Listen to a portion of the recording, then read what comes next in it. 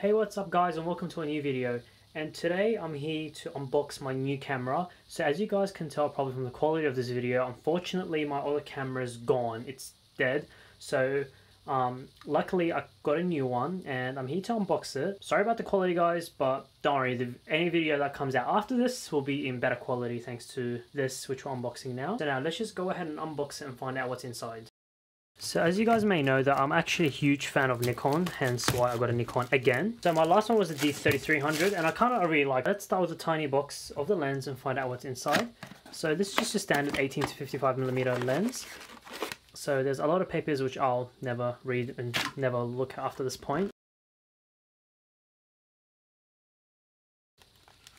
So it's pretty much literally exactly the same as the other 18 to 55 that came with my D3400. It's literally the same thing, although this one does have that little like silver lining around it, which my other one didn't have, if that means anything to anyone. But yeah, so you move it from 18 to 50. This one's definitely harder to move around than my other one. The other one's much smoother. I think I kind of like that, I really do. The thing is with this one, you guys have buttons, so you press every time you want to go all the way and lock it.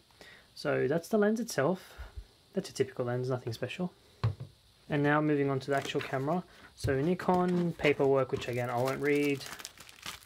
More Nikon paperwork I won't read. The camera itself, which I'll get to in a second. So we got strap, the bit that will go into the actual charger. Oh, this is lighter, a lot lighter than the 3300, like a lot lighter guys. This actually feels really nice and light. I like it. So guys, that's everything you get in the D3400 package. So it'll come with the camera, the lens, battery, the charger for the battery, and the strap. So that about wraps up everything.